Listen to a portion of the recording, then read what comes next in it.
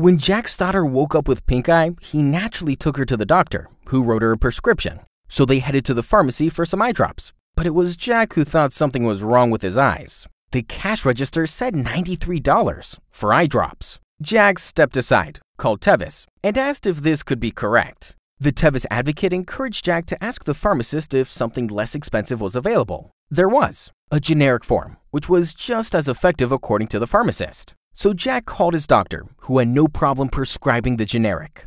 The prescription was filled and his eyes liked what they saw. The new drop saved him $80. Tevis does it again, Jack thought. Now if only he could get them to do the grocery shopping, file their taxes, find a new babysitter.